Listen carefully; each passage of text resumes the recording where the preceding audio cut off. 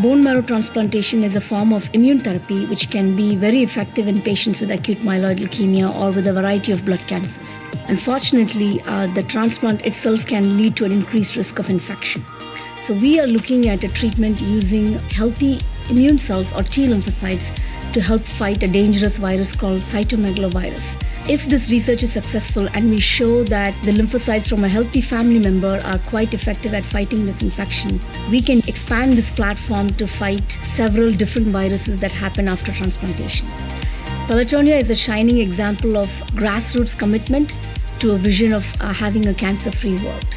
By providing that critical seed funding through Pelotonia, we are able to translate discoveries quickly from the clinic to the patients. Thank you for writing, fundraising, volunteering, and helping to fund our research.